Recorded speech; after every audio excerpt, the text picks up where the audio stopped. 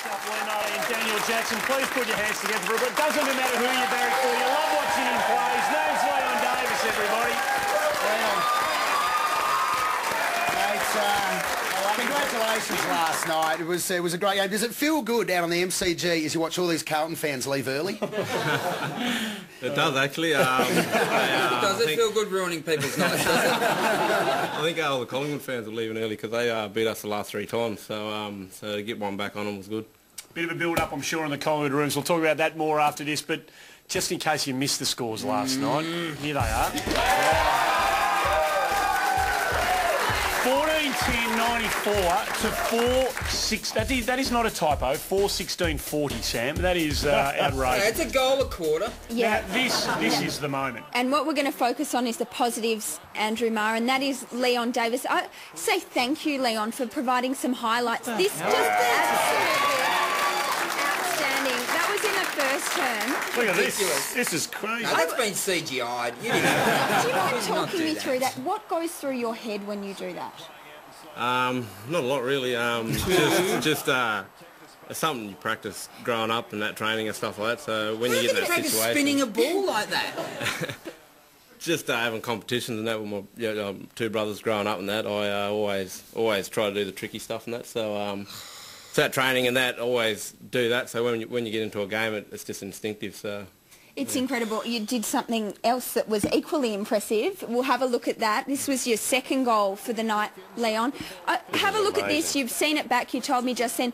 Which of these 2 goals do you rate more? Do you enjoy more yourself?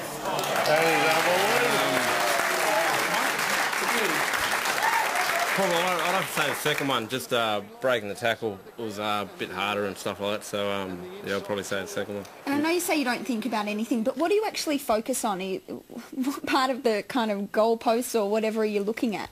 Probably just knowing where the goals are. I'll try to have a quick look first, and then yeah, sort of just try and go from there and try and kick it. It's amazing. I know what was interesting for me last night, and there's been a bit of discussion about this year. After you kicked that first goal, you went straight off the ground, dragged for showing off, I assume. and then after your third goal, which we're seeing here now, you went straight off after this goal as well.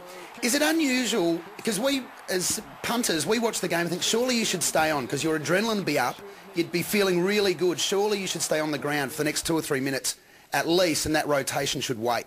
I think I stayed on too long to try and get a kick, so once I kicked the goal, I thought, yeah, my job's done, so I thought I'd go off. Does the coach say if you want to rest, kick a goal and then you get a rest? No, he doesn't. I was a bit buggered after every goal I kicked, so I came off for a bit of a spell, yeah. Hey, Collingwood dominated all night last night, but I suppose you had a little bit of good fortune when Fev got injured early in the piece. Now, Fev, as we all know, is a fairly hard man.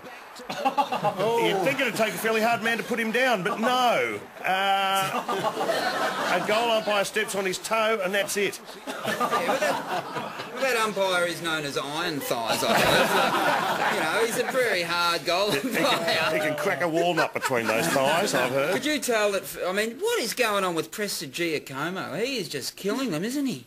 Yeah, look, he's a great fullback. He does his job week in, week out for us, and I think he had a bit of a down week last week. He got injured and that, so for him to bounce back this week and shut Fev down was good.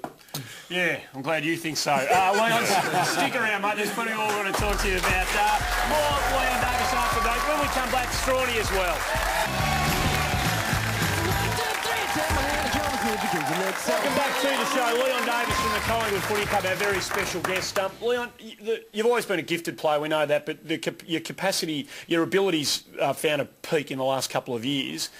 Did you go through something? Did something happen for you to turn your whole career around, to become the player that you are now? Yeah, I think the penny just dropped for me, just seeing the likes of Buckley and Lacuria and the way they worked at training. I think took me a while to get the gist of it and know that that's what I had to do if I wanted to play midfield. So it's incredible. It's like you've made a pact with the devil or something, honestly. You are so... Now you get the ball, everyone just freaks out. You can't be tackled. You just do stuff. I don't know about the devil, Dave, but you had your critics, Leon, and I've heard Richard Tambling talk about this recently. I think Dermot Brereton said something along the lines of he might be the worst player in the AFL. That was a pretty outlandish statement several years ago now. But how did you actually get that off your back as well? Because you hear those things and no doubt it hurts. Yeah, look, I heard that, and all that matters to me is what the club thinks and what the coach thinks and my teammates. So outside stuff doesn't really bother me that much. So yeah, he probably just had a move on, tough so. night at the nightclub when he said that. And Nick Malthouse, I mean, he's shown enormous faith in you, came to the club at the same time. What sort of impact has he had on your career? Oh, he's had a massive impact.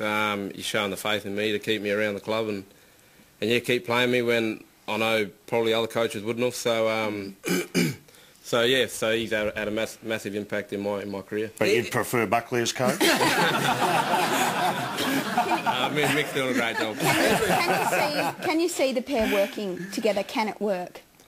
Yeah, look, I'm not too sure. I don't really look too much into it, and I know the club will work it out, and Good answer. whatever they come up with, we'll be Good playing. Well I reckon done. maybe That's Bucks a could great help. bet if ever I Too heard good for one. you, Sammy Lane. Maybe Bucks could help Mick Malthouse out with his analogies, because he got a little bit tripped up this week when he was talking about stuff.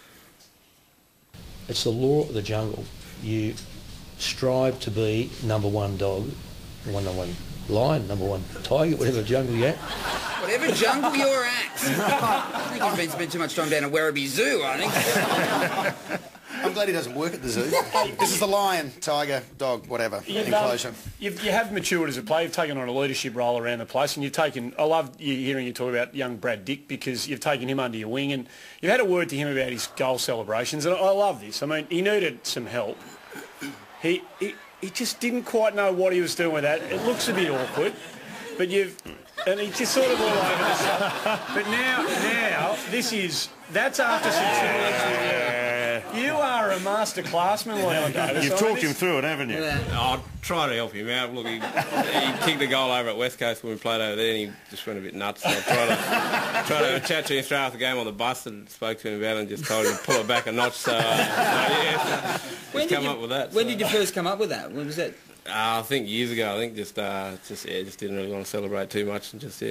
It's great when you can do it all with one finger, though, isn't it? I try to, yeah. Now you've got a few. You're sporting a few tats there, Leon, and Brad Dickey's got a few tats as well. And the tats, they're big down at Collingwood, aren't they? We've got Beamsy's got a few tats, and Dane Swan's got the sleeve tat. Yeah. And I noticed it's caught on with the coach as well. What? Mick Malthouse, yeah, he's got a sleeve hanging there as well. I don't know. Do you think it suits Mick, the sleeve tat? Not at all. Not at all. Mate, do you think you can win the flag? I mean, if everything goes right, you can win the flag. You're in the contention to win the premiership this year? I think if we're playing our best footy, I think we're playing a great team brand of footy. I think it goes a long way, and we're confident we can. Well, mate, it's fantastic to watch you play footy. I don't like when you do it against Carlton, but it's just a joy to watch you play footy, and it's been great to have you on the show tonight. Thanks for coming. Thanks, Leon. Leon Davis, everybody, a very special guest on the program.